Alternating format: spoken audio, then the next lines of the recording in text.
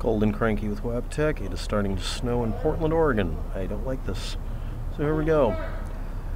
This video is going to be about the subject of not weaponry, but actually flare guns and flare gun adapters. Now this is a very specific thing. This could also be misused and used to do something really stupid. But here we go. On Earth there are several different gauges that are used for firing flares. There's the 12 gauge diameter, there's 26.5 millimeter and 25 millimeter, which are so similar that you can kind of get away with using that one for both. Then there's 37 millimeter flares, etc. These calibers are the most common, and the metal tear gas types can become very, very expensive, up to $1,000 if you want to buy one. If you have one already, great. You can make a resizer. So let's talk about the 28.6 millimeter, 1.52 inch, 152 caliber variety. They're about like a 1.5 inch actual diameter Schedule 80 pipe, which means if you have the flares and you have that pipe, you could expediently use this to save your life. Just have to make sure the pipe doesn't interrupt the travel of the flare.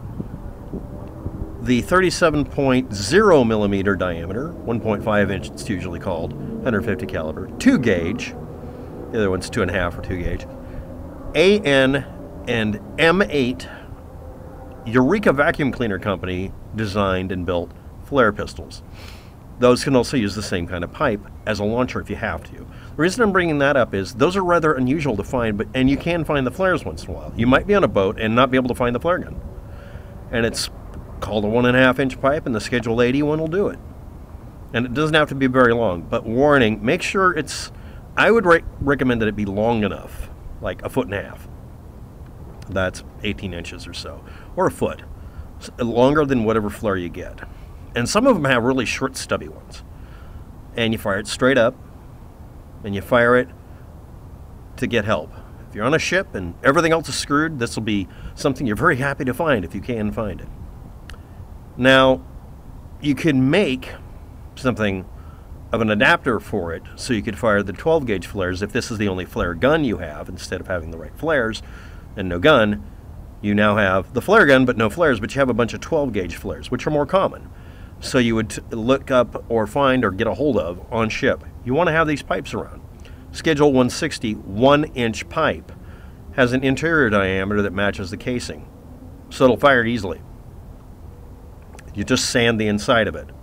And if you're in an emergency, no one's going to care that you basically set up a piece of pipe in it as a sub-caliber adapter or whatever. You could also tape up a Schedule 40 1-inch pipe for a flare launcher conversion from 38 and 37 millimeter down to the 25 millimeter size, because the interior of that will actually work as an adapter. And from there you could also then stick in another piece of pipe and sub-caliber adapt that down to 12 gauge. You could have these pieces of pipe sitting within each other. It's not a problem. Sand them down or grind them down a bit. Some of them would need milling. But if you only had the 38 millimeter or 37 millimeter one, you better make these pipe adapters. You'd only need 2 of them because there's only 2 other real standards. There's the 37s, basically 1.5 inch, and the 1 inch diameter, and then there's 12 gauge. Now if you have the 25.4 millimeter, 26 millimeter, that sort of thing, 1 inch diameter or 100 caliber, or 4 gauge, little teeny shotgun, shotgun pistol looking thing, you could use a sanded chunk of Schedule 40 3/4 inch pipe standard for a 4 gauge adapter. And this is a very common thing to do with the Czechoslovakian adapters and that sort of thing, and a bunch of others. And that would get you down to the 22 millimeter, 0.8 inch caliber 12 gauge diameters. And the 12 gauge flare guns go for around $30 to $100 if you buy a Bear Sound and Sight Bear Banger. It's $30, and it could be $100 for a real flare gun that's the orange one. Just buy the Bear Banger. I'll have a link below. Now, why am I bringing all this up? You can also use a piece of tubing that's a similar diameter to what I've described and make a flare gun yourself and own it. There is a reason you can do this. And it's really bass backwards, but here we go. is it legal to make a pistol that is smooth bore? Only if it's a flare gun. And it would only be able to work with flare gun cartridges like the 38, 37, and 25 and 26 millimeter diameters. So find a piece of pipe that'll fit these flares and then just make adapters. But doesn't that still make an illegal gun? Well, here we go. Those are almost exclusively used for firing non-lethal rounds, or they can be used for other things. There's a weird set of exceptions when we read back for ATF rules. These rules don't really mean anything because depending on which city you're in, if they have a bunch of deals with port crews or if they've had a lot of problems, they're going to either have very loose or very stringent laws. Then there's the, these are really rare, but here we are. You could also make more adapters by using a 410 shotgun adapter thing for a 12 gauge stuck inside of this and fire the 12 millimeter ACP, 45 ACP and the little bit under, like 11.6 millimeter 44 special handheld flare gun cartridges. They actually made them for you know, pistols. They really did. And I'm going to get to why all of this actually means something. The next thing down, way down, but not much way down, is the 11.1 millimeter 7/16 screw together pieces that were used to make, I'm not kidding, a lot of countries decided to make sure the flare guns didn't look like a gun. They didn't have to. So they make them a single-use unit. And if they made a launcher, they're called Hunter's Signal Pocket Flare MK 79, the M186 pen zip gun Hunter Signal. They're about $37. Now this is a very good option. It's cheap, but it's not as cheap as buying a $30 bear gun, bear banger. But these are weird because what they do is they use a threaded piece of tubing that's 7/16 or 0.4375 inches, a 43 caliber, like a 42 caliber, and it holds a 209 shot shell primer necked up to shoot something that's almost exactly the same diameter as the interior of a 12 gauge shotgun shell.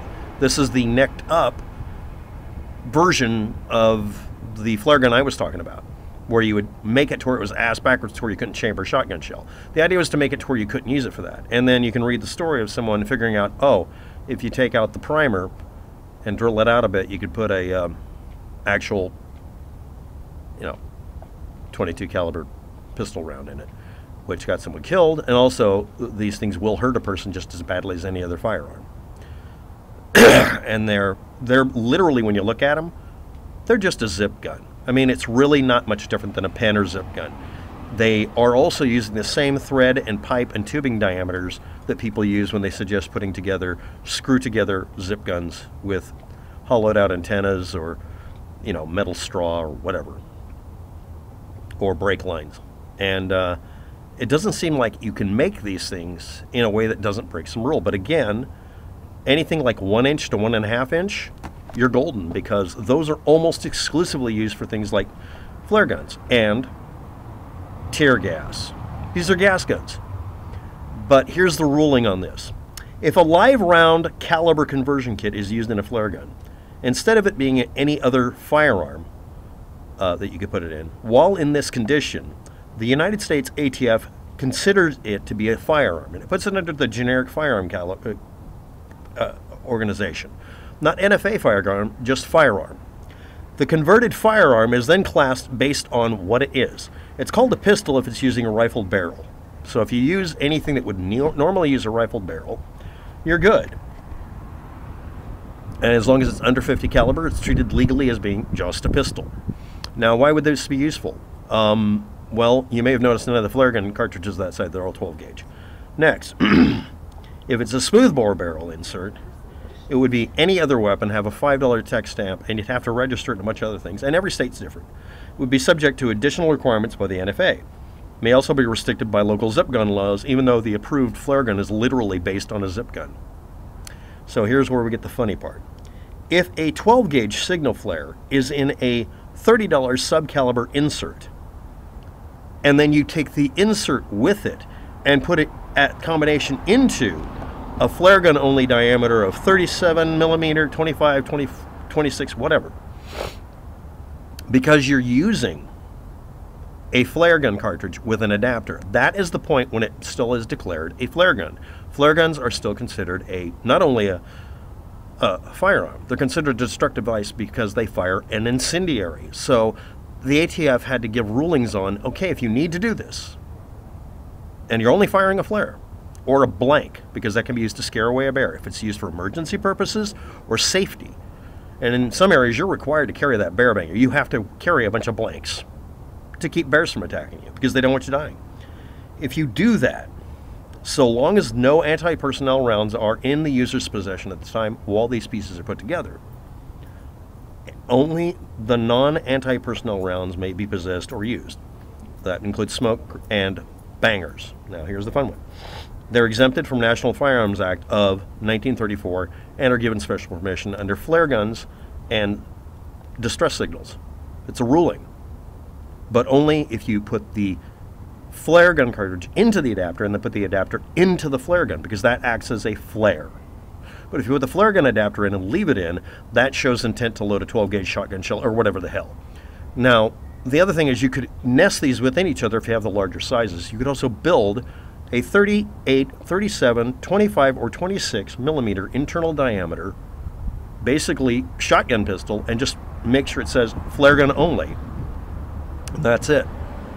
The only requirement on it is that it actually be able to work, and you literally say that it is a flare gun. You just make, because they're normally metal. They're almost never plastic. There are some that are plastic, and that's the Olin ones that you get. They're the blue and white ones. So, next. The rounds are not considered destructive devices, but are not readily available to non-government purchasers. But, again, there's a page where you can buy the materials. It's cardboard and gunpowder, and you can make your own. You don't want to do that. In many areas, you're going to have a pyrotechnics license because you're literally making fireworks. It's defined as fireworks at that point. These are basically considered shotguns that are used for pyrotechnic projectiles and are considered both a destructive device and an emergency device and a safety requirement in many areas. So, you can also look up other things like pepper spray plastic gun dimensions and conversions if you want, and look up all sorts of things below in the description. Now, why did I bring this up? Again, this video series that started not on this channel but the other channel started because somebody wanted to have a PUBG play toy, one with them as part of their costume, and found out that there's a bunch of stupid ATF requirements and didn't want to spend, like I don't want to spend, $100 on a flare gun. They're never really going to fire. And also, yes, you're not allowed to fire these to where they can be seen at all unless it's a distress situation. It's considered a false distress signal, and it will cause problems. However, under those conditions, you are legally permitted, this is a specific case, of firing it down through a culvert or a pipe or something into water to test one, or to expend old ammo. You can also turn the ammo over to the local police department if you want to get rid of it. Don't just fire it. And if you're in certain areas, you're allowed to do it if you're in an area that's extremely public and everybody knows that no one, and I mean no one, is firing a distress signal.